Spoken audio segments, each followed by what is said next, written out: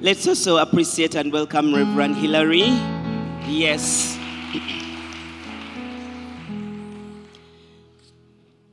Elizoba twakushaba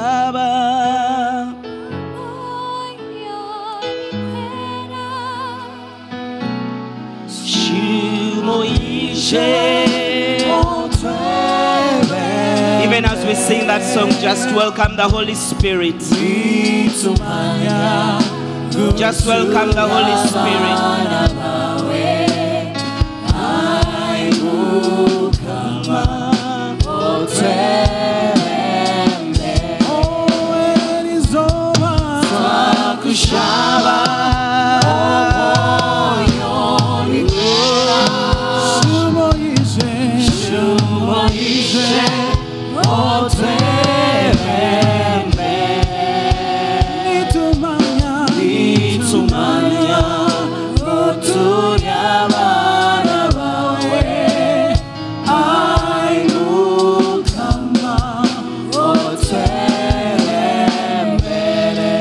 Indeed, we welcome you, Holy Spirit. This is your hour. This is your moment. It's not about us. It is about you. So come and move in our midst, oh God. Come and have your way, oh God. Come and touch your children this evening. Come set hearts on fire for you. Come quench the thirst and satisfy the hungry souls this evening. And draw us close to you, that above all, glory and honor shall come back to you. So Lord, take over. I disappear and I pray that you may appear. I decrease that you may increase, that your children will see you and hear you speak to them this evening. We thank you. We love you. In Jesus' name we've prayed, and everyone says, Amen. Hallelujah. If you're happy to be in the presence of the Lord, come on, let's clap to Jesus and make some joyful noise to him. Hallelujah. Hallelujah. Amen. Amen. I bring you greetings from St. Francis Chapel, Makerere University, where Jesus resides. Hallelujah. Where is he? He's also here. Hallelujah. Amen. Indeed, he's also here. Praise the Lord. I'm so happy to be with you this day, and I know that God has a message for us. We shall dive into God's word, but I also have a brief testimony. I thank God that I'm alive, and I also thank God that I'm able to speak, because this morning I woke up and I was unable to speak. Yes, my voice was completely gone, and yet I had to lead people in prayer at 5:30. It was a tough time. And for those who were online in the morning, I struggled all through, but hooray! I am here preaching the gospel. Hallelujah. To God be the praise, glory, and honor. Dear friends, we are not of the breed that gives up. Just like Hebrews tells us, we are a generation of men and women that are committed to take this nation for Jesus. Hallelujah. Is there someone who is determined this evening? Oh, I am so determined to see that my God, the one I worship, takes over, because this earth is his. Hallelujah. Uganda belongs to God. And so that's why we destroy every spirit that has come as a result of nyege nyege. We destroy in Jesus' name. And we pray that Jesus will be exalted. So indeed, our friends online, this is an hour, an opportunity God has given to us. Let us dive in the theme that God has given to us. Praise the Lord. I want to thank our dear Mama, the Provost, for the opportunity you've granted me to come and bring God's word. And to my brother, Reverend Hillary, thank you. And all of you, my brothers and sisters, for the great work that you do. Praise the Lord. I was asked to talk about the elements of consecration. The elements of consecration. We shall read a few scriptures here, but our reading comes from Acts chapter 6. But I'll ask us, we shall get there later. Brothers and sisters, this is an interesting topic. Such topics are rare in this day and age. And I want to thank God for the leadership team for such topics. Let's appreciate our leadership team. Thank you so much. Because it is rare these days, In many churches, what Christians want to hear are simply those topics that are saying, Echamagero, Chitwale, mine, visa. And then you see some Christians going to church and say, open your bag. Let the money fall. Let it fall. No, it will not come like that. Hallelujah. Pray. Yes, we need to be women and men of faith, but we need indeed to allow the word of God to inform our prayer. So we thank God for such topics that are drawing us close to God, the elements of consecration. Dear brothers and sisters, allow me bring it to our attention. I am sure we know that indeed in this fallen world, the biggest problem we have today, the biggest challenge the church is facing today and the world is facing today, the world at large, is the problem of separation from God. Separation from God. Brothers and sisters, separation from God means death. And so when we reflect on such a theme, we are simply saying that we want to be where God is. We want to be close to Him. Brothers and sisters, God's presence is like oxygen. You can't see His presence, but world changers cannot live without His presence. We don't see the oxygen, but reflect for a moment what happened in the days when COVID hit the world.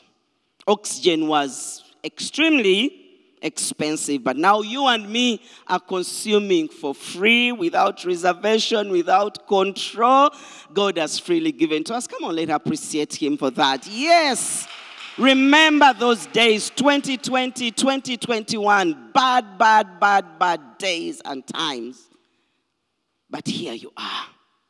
Freely you have received, so use this oxygen to the glory of God.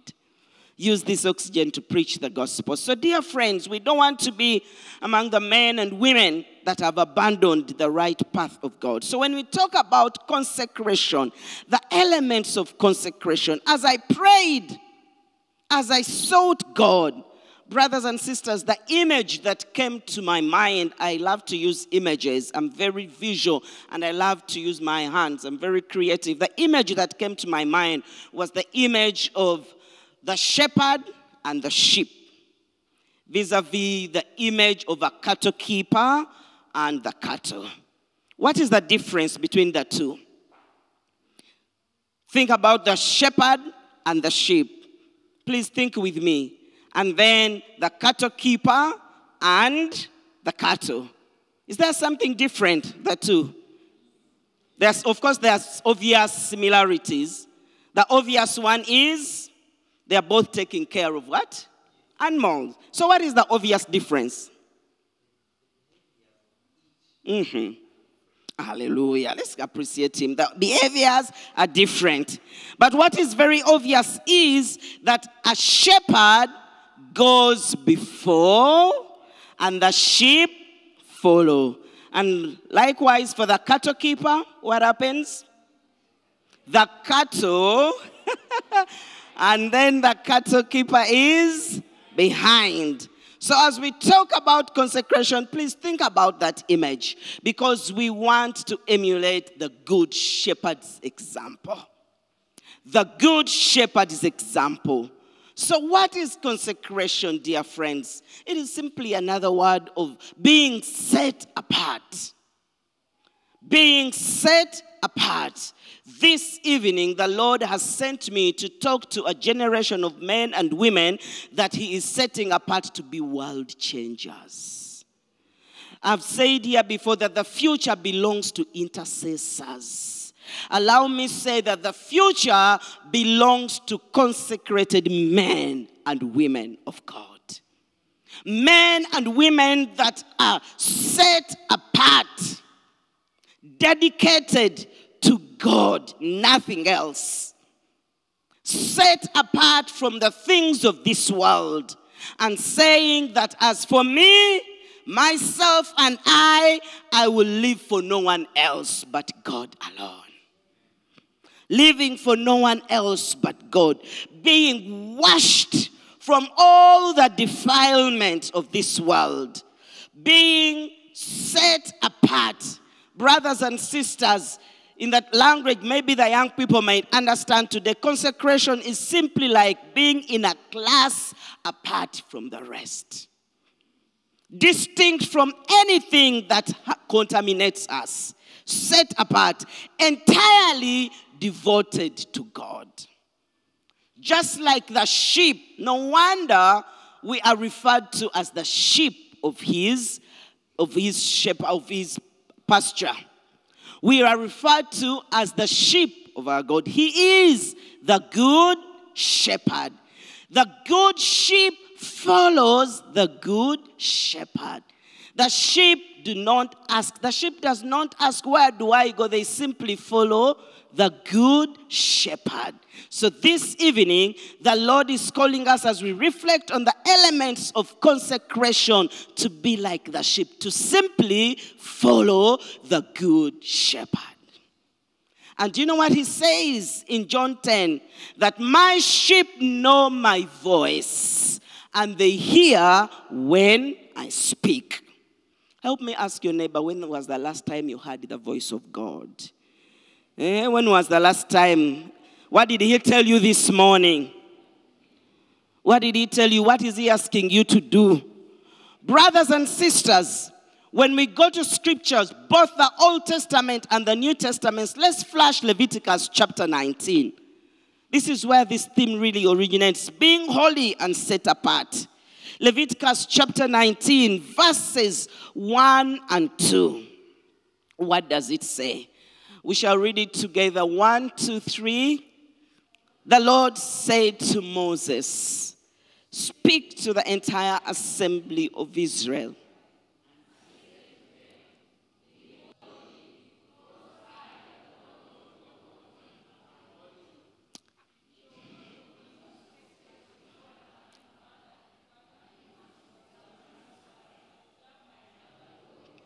Hallelujah. Be holy. That's what I want us to pick out. Be holy because I, the Lord, I am holy. God told Moses, Moses was the mediator. Through Moses, he told him to go tell his people to set themselves apart. We are going to understand why. Why did God give such an instruction? So this evening, this God who is calling upon us to reflect upon our lives and review and check whether we are truly set apart, is asking us to reflect upon our lives. He told Moses, tell them to be set apart because I am holy. The same scripture is echoed in 1 Peter chapter 1, verses 15 and 16. These are key texts in our discussion and reflection this evening. 1 Peter chapter 1, verse 15 and 16. Same, I will read. It's up there. 1, 2, 3. But just as he...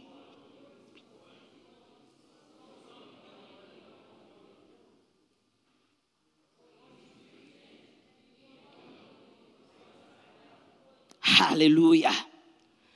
Here, the disciple, the man who had followed and walked with Jesus, being instructed by the Holy Spirit, is now writing to the audience and saying, just like the one who called you is holy, be holy in all you do.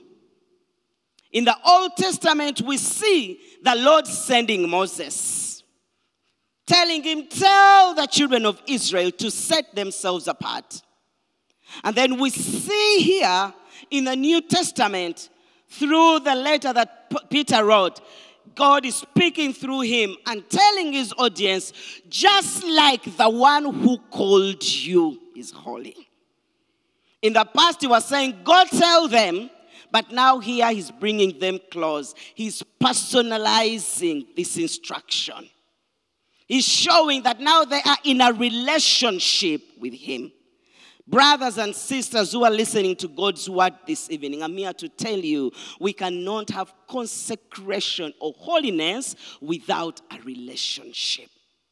It starts with a relationship. And he says, be holy, be set apart in everything that you do. In everything. So God does not mix his words here. Both in the Old Testament and in the New Testament, he is very clear. He stresses the aspect of holiness. He stresses the aspect of holiness. God, the one we love passionately, the one we have come to worship, the one who calls us by name, the one who has inscribed our names on his palm, he is saying that I desire holiness in heart and life. I desire holiness in heart and life. That is what he desires. Hallelujah. That's what he wants from you. So one wonders why. Friends, God's expectation is that you and me will be holy. Why? Why does God desire? Why? Why does he want us to be set apart? Why? Why is he asking us to be separate from the world? Brothers and sisters, we are living in the fallen world. We are in this world, but not of the world. Be separate, be set apart because you are different. Hallelujah. Holiness is what he longs for. Holiness. Being washed in the blood of Jesus Christ. Being set apart for nothing else but him. I have resolved in my heart to know nothing else but Jesus Christ. I gave my life to the Lord many years ago. I think now about 36 years. I know some of you now are going to start calculating how old I am. Don't worry, I'm just sweet 16. Hallelujah. 36 years plus. And let me tell you, I have resolved to walk with the Lord. I have resolved to do nothing but to live for God. So someone who is set apart is just like the sheep and the shepherd, following in his footsteps. Of course, we fall short. But let me tell you, the Bible says a righteous person falls many times, but the Lord still picks them up. So do not remain in your mess. That is the challenge with many of us. When you fall short, we simply run away. God is calling us. God is calling us. But he's asking us to resolve. There are many temptations around us. There are many challenges around us. But God desires that we be holy because he is holy. Why? You know, our God is relational. Some of the communication attributes that we share with God is that you and me are relational. And especially us Ugandans, we are so relational. We love to interact. Not so. We love to call, and some of us, you're here, but you're thinking about that message you're supposed to respond to. You're here, but you're thinking about, okay, the single girls, you're thinking about that boyfriend. Or for those who are single gentlemen here, you're saying, I'm supposed to take that lady out. She likes this, she likes the other. We are relational beings, but we take that from God. Hallelujah. So if there is someone that has hurt you, please find it in your heart to forgive them. Our God is relational. So because he's relational, he desires to communicate with you. And he has put standards. He has put standards. We do not just come to God just far. In many churches around us, we are told you don't have to repent. Jesus paid for the sins once and for all. Are you serious? You go to that church, please run for your life. Because we are still in this body, we fall short. So God is asking us to be repentant sinners, to be repentant children of God. Hallelujah. If you ever go to the church and they're telling you don't repent, you are okay, your sins were paid for. Yes, he paid for the sins once and for all, but because we're in this fallen world, we fall short. So there is no shortcut. The secret to living a consecrated life is living a repentant life. Just like it is Spurgeon that says, that we need a broken life, a broken heart to be remorseful over the sins we have committed. But at the same time, we need a whole heart to worship and serve the Lord. Holiness, holiness is what you want. Holiness is what I need.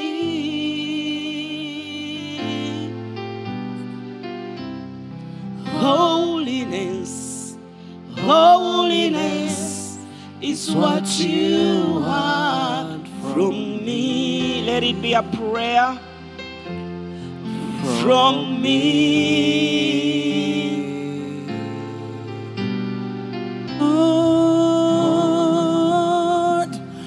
And for me. Just give him your heart even as we repent. My mind, transform me. Give him your will.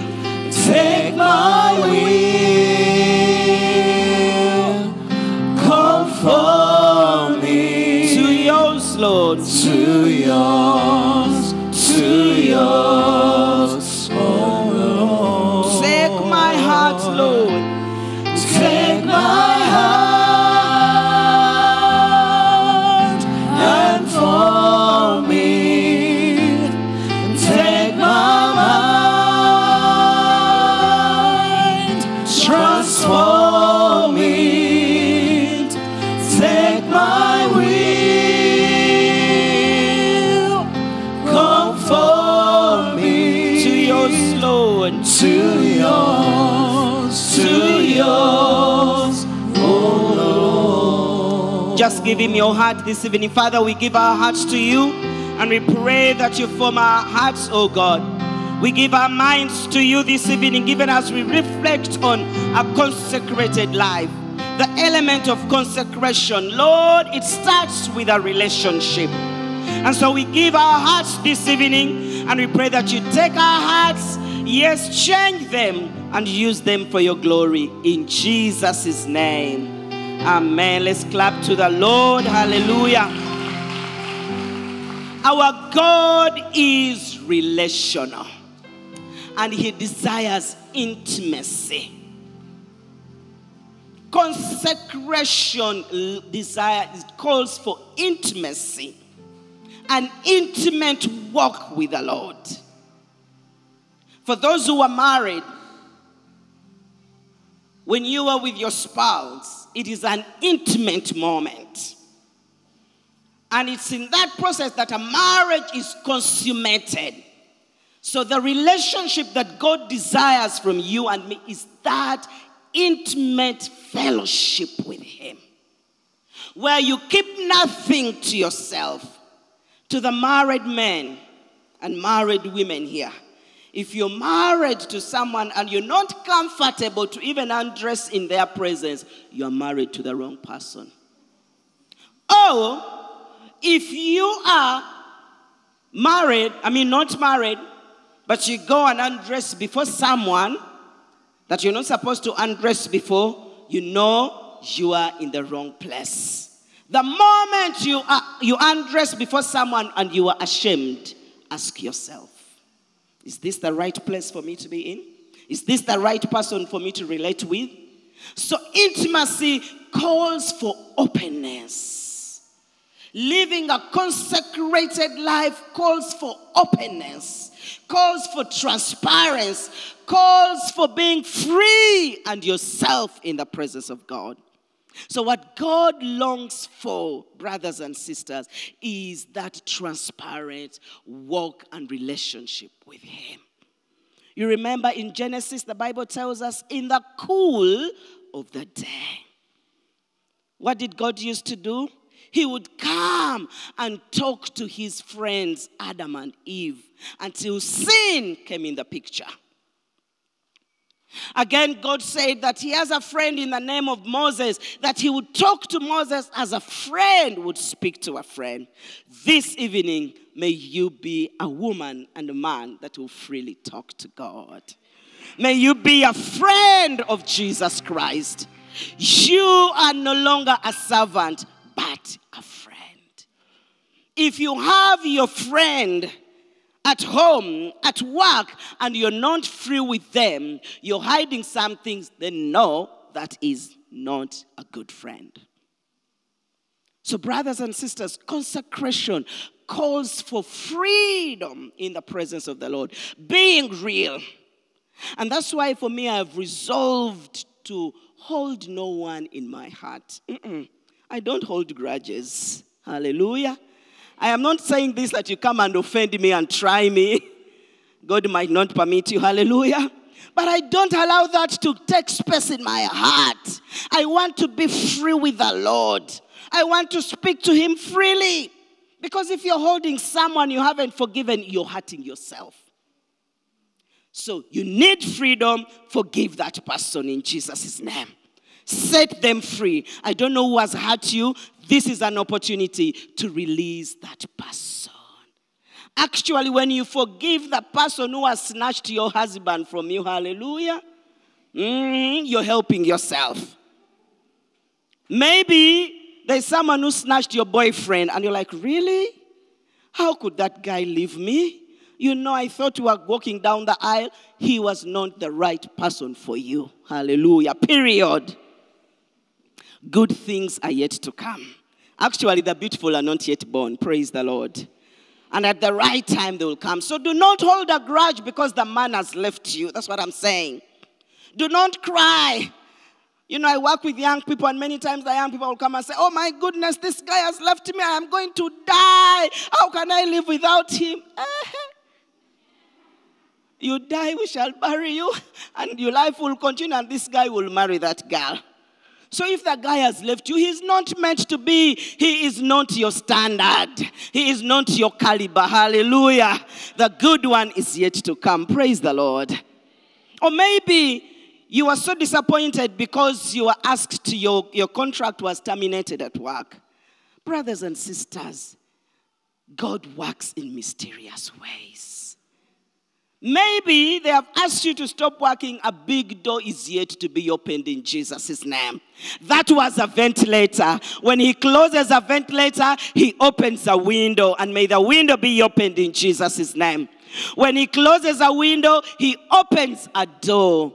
And maybe a door has been closed before you. Wait for the gate to be opened, because it's going to be opened in Jesus' name. So don't quit on God because someone has terminated that relationship or that contract. You have a friend and he knows your name. Hallelujah. He knows my name. He knows my every thought. He sees each tear that falls, and hears me where I call. Hallelujah. The Lord calls you his friend. Please choose to be a friend of Jesus. I have resolved to be a friend of the Lord, and I am not turning back. And life is fun in Jesus Christ. And I want to call upon you, if you're for God, be for God.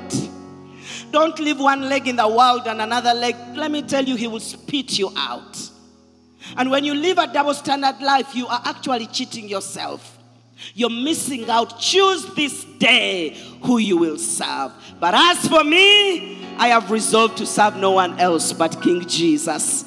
King Jesus. And as we talk about consecrated life, a relationship and friendship that calls for transparency. Hallelujah. And again, God is asking us, why live a consecrated life? He desires that you become productive. He desires that you become productive. In 2 Peter chapter 1, verse 5 to 9, you will read it when you go home. He's calling upon us to avoid being ineffective and unfruitful. When we live a yielded life, a surrendered life, everything we touch will bear fruit in Jesus' name. The Bible says in Psalm 1, blessed is the man who does not sit in the seat of mockers, nor stand in the way of sinners, no walk in the path of mockers, but his delight is in the Lord. And again we are told, he is like a tree planted by streams of living water. May you be like that tree planted by streams of living water. And the verse continues to say, whatever he or she does prospers. May you see fruitfulness in Jesus' name. The Lord is ready to bless the works of the hands of his children. And so for us who have decided to know no one else but God, to serve the Lord, to stand for him, he is so dependable. He is so committed. By the way, he is a covenant God. Mukama takubira yo. The Lord never gives up. He never disappoints us. Yes, it might take long. I'm here to tell you, delay is not denial. In Jesus' name. There is a delay, but that situation is not forever in Jesus' name. It shall certainly come to an end.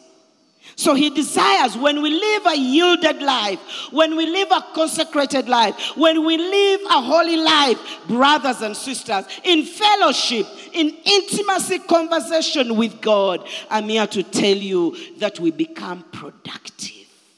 Who doesn't want to hire a productive woman or man? Who does not want to have such a person? Because their focus is on pleasing God. But we also see God is asking us to live a consecrated life because that is a secret to maturity. Living a consecrated life is a secret to maturity. It takes consecration, allowing yourself to surrender to the Lord. And let me tell you, that leads to growth. Because a consecrated soul depends on the word of God.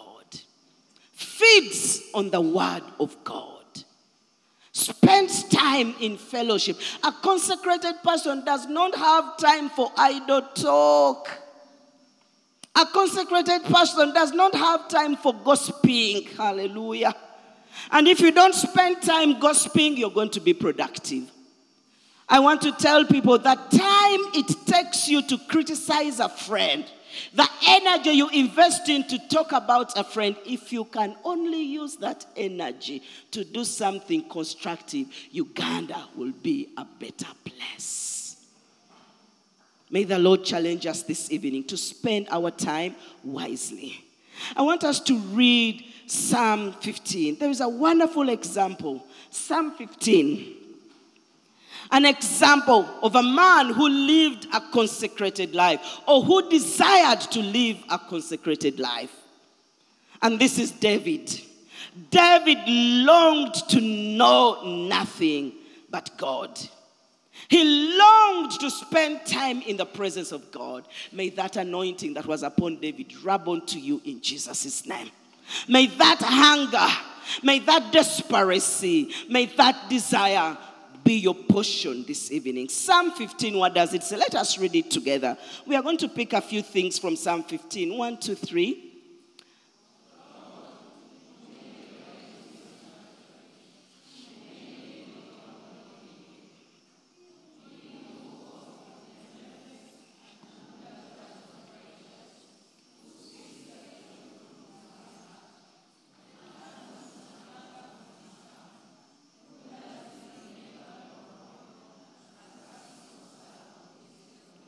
Who despises but honors those who fear the Lord, who keeps his oath even when it hurts, who lends his money without usury and does not accept a bribe against the innocent.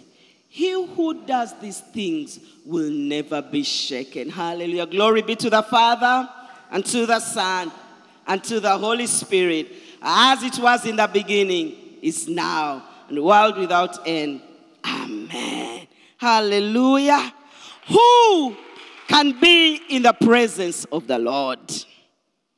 This psalm is so deep. It is so rich. What David was asking, who can live a holy life? Because it is only those who are holy that remain in the presence of God. Be holy because I am holy.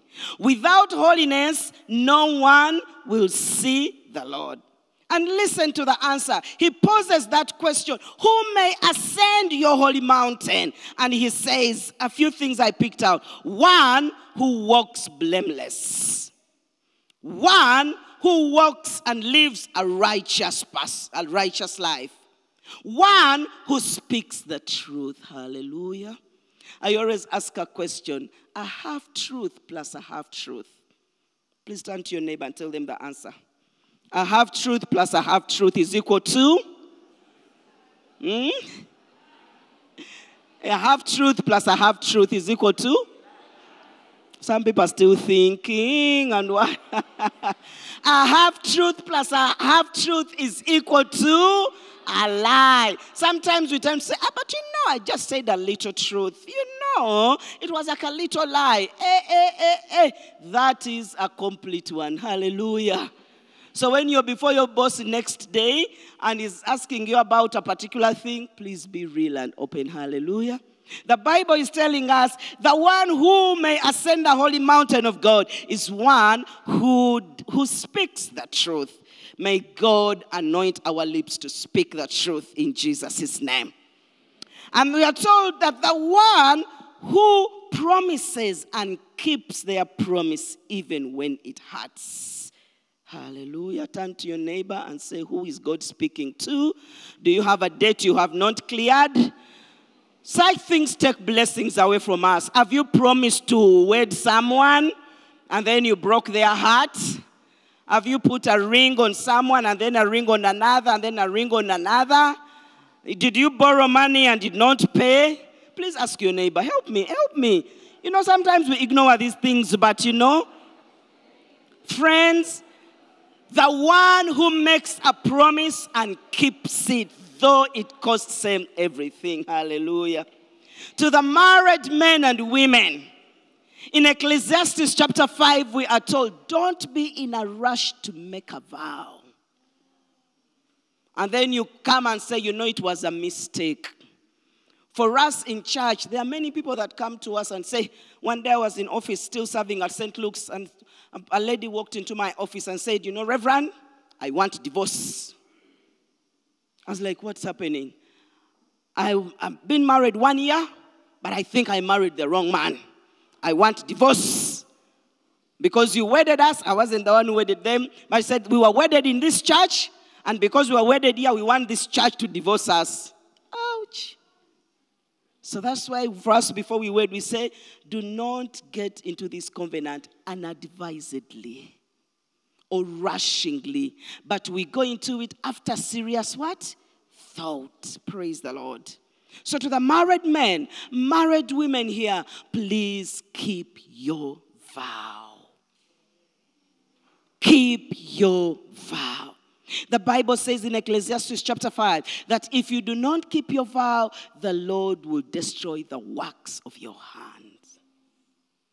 I have seen men and women that have cheated on their spouses and they have lived a destroyed kind of life thereafter. Every wealth they had accumulated started to dwindle away. We are talking about consecration.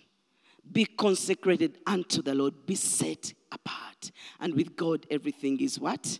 Possible. So if you have given your word, make sure you keep your word. Praise the Lord. Brothers and sisters, as we draw to the end, I've talked about a relationship with God. I've talked about intimacy with God. I have talked about complete surrender to God, choosing. But then in Acts chapter 6, when the men of God were doing wonders, miracles, and many miracles were being done in their time, there was kind of distraction. Let me read it for us quickly. Acts chapter 6, what does it say? In those days, when the number of disciples was increasing, the Hellenistic Jews among them complained against the Hebrew Jews because their widows were being overlooked in the daily distribution of food. So the 12 gathered all the disciples together and said, "It would not be right for us to neglect the ministry of the word of God in order to wait on tables. Brothers and sisters, choose 7 men from among you who are known to be full of the Spirit and wisdom. We will turn this responsibility over to them, and we will give our attention to prayer and the ministry of the word." Hallelujah. Distractions were coming their way. Confusion, quarrels, gossip and slander over food. My goodness, I don't know what it is with food. No wonder the Bible says man shall not do what? Live on bread alone, but every word that comes from the mouth of the Lord. Good ministry was being done. The work of God was being done. People were getting saved, and indeed the enemy now comes in form of food. Brothers and sisters, do not be controlled by food. Choose this day what will control you. Sometimes we are controlled by food. The Lord calls you to fast, and you'll give all the excuses. I remember one day, my son came to me. We had declared a fast as a family. We were going through a trying time as a family. And so we said we need to fast. I was breastfeeding at that time. And with us breastfeeding, we all had to fast. So at around midday, my 8-year-old, was 9 at that time, she came and said, "Mommy, I am dying. Can I drink something?" I was like, "But we are fasting. And for you, you're supposed to stop around 2. But mommy, for you, you're not tempted. But for us, we are getting tempted. Mommy." And I told this young girl, "No." And then the brother came and said, "But you, mommy, you're strong. For even when there is KFC, you're not tempted. But for us, we are being tempted. Let us drink." Of course, I had to allow them to drink. Hallelujah. What did they say? Why did they say that? Because they had watched me fast. That even with KFC, I wasn't being tempted. Even with Javas, I wasn't being tempted. Even with Chikomando, I wasn't being tempted. Please don't be tempted over chips and chicken. Over Chikomando. How can you be tempted over Chikomando, really? How can you be tempted? And sometimes when you're hungry and you're about to break the fast, that's when the temptations, that's when the enemy rages war. You remember in Matthew chapter 4 and Luke chapter 4? Jesus was close to the end. And the enemy came and said, "If you are the Son of God, turn these stones into bread." What was Jesus' response? "Man shall not live on bread alone." Brothers and sisters, we don't overcome the enemy with many words. We don't overcome the enemy with reasoning and theology. We overcome the enemy on the word of God and in prayer. The disciples did not allow to be distracted. We said, no. They said, no. We need to get men and women to take this responsibility and let us focus on prayer and the word. I thank God for what is happening at the cathedral. The prayer move at the cathedral. Hallelujah. That is the secret to revival. Brothers and sisters, you want to see revival in your home, the secret is prayer. Fathers who are here, you want to see your sons pray, the secret is you kneeling and praying. The men said, we are not going to be distracted. So a consecrated man or woman does not get distracted over trivial things like food. A consecrated man overcomes distractions. So look around you, and what are those distractions? What is that is shifting your attention from the Lord? Please avoid. And the second thing which the disciples did, they said, no, we are going to delegate. So in order for us to live a consecrated life, we need to delegate certain things. But never delegate your personal prayer time with God. Let the enemy take anything, but don't allow the enemy to touch your prayer life. Some of us, we start to pray and we doze in the middle. Repent and turn to the Lord. The enemy can touch anything. Don't allow him to touch your prayer life. The moment he lays his dirty hands on your prayer life, you are gone. The disciples were being distracted and they said, no. We need to delegate this responsibility and get men and women filled with the Holy Spirit to do it. Let's focus on prayer. Friends, choose to spend time in the presence of God. And then we also see, in order for us to live a consecrated life, in Romans chapter 12, we are told, offer yourselves to God. Offer yourself daily. It is a daily duty. Offer and surrender to God. And always remember, bad company corrupts good moral. Who are the people you hang out with? If you're hanging out with thieves, 4 thieves, who is the 5th thief? Yourself. If you're hanging around with womanizers, 3 womanizers, who is the 4th one? Bad company corrupts good moral. Tell me your friends, and I'll tell you your characters. Tell me your friends. So friends, this evening the Lord is calling us to check our friends. Consecrated men have died to anything of this world, the flesh. And finally, brothers and sisters, the Lord is calling us to resolve to seek him. We don't just become great. We don't just become fruitful. But remember Daniel with the 3 Hebrew boys in captivity. In Daniel chapter 1 and verse 8, the Bible tells us Daniel and his friends resolved. Please resolve to know no one else but God. Resolve not to be defiled by the things of this world. By focusing your eyes on Jesus, and let me tell you, the sky will not be the limit. May the Lord bless you. Amen. Shall we bow our heads and pray? Daniel and his friends resolved. Please resolve not to defile yourself. There are many temptations. There are many things that are coming your way, hindering you from pursuing God. This evening, the Lord is asking you to surrender them to him. I surrender all to you.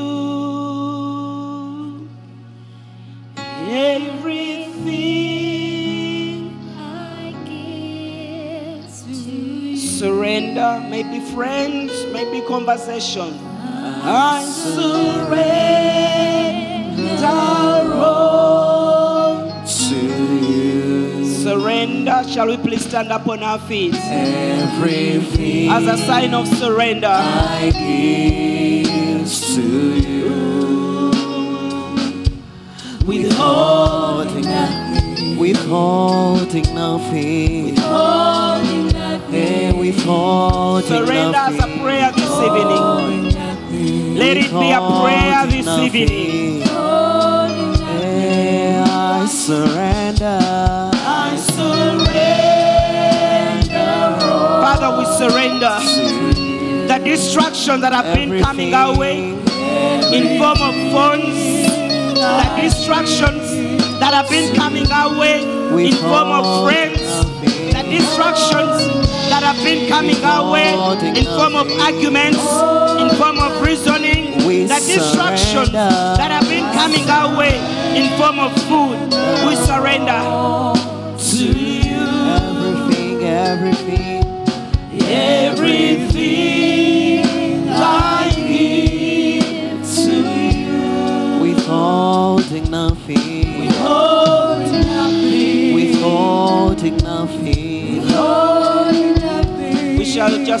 all of us speak to the Lord. We shall slow down on the singing and just speak to the Lord. Just surrender to the Lord. Father, this evening we come to you because you desire a consecrated life. We come to you because you're calling us to be set apart. You're calling us to be holy. You know what is standing in the way in your life. Maybe it is your friends. Maybe it is the conversations. Surrender them to the Lord this evening. Maybe it is your friends at work. Maybe it is a wrong altar that has been erected at your home. And indeed you're being torn apart.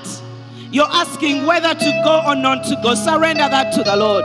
Father, we surrender our friends. We surrender all distractions to you. We surrender our workplaces. We surrender our marriages. Maybe it is your marriage. Or maybe it is food. In Acts, it was food that was bringing problems. Just surrender to the Lord. Father, we surrender. You know what your children are struggling with today. You know what children are battling with today, oh God. So this evening we surrender all their concerns to you. We surrender every anxiety to you. We surrender every worry. Father, to some of us, worry has taken over in our lives. To some of us, marriages have taken over. To some of us, it's children that have distracted us from you. To some of us, it's the pleasures of this world. It is the materialism, oh God, that we are pursuing. So this evening we surrender. This evening we give to you. We desire to be, yes, consecrated to you. We desire to be set apart, to know nothing but you alone. We give ourselves to you, oh God, and we say, Lord, we die to the flesh. We die to the distractions of this world. We die to the pressures in this world. We die to the things that have distracted us from you. We die to self-righteousness.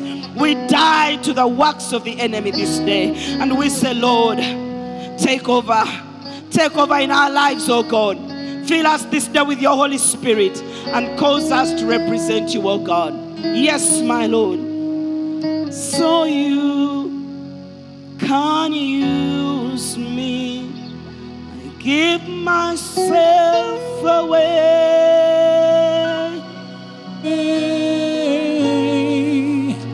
I give myself away so you can use me.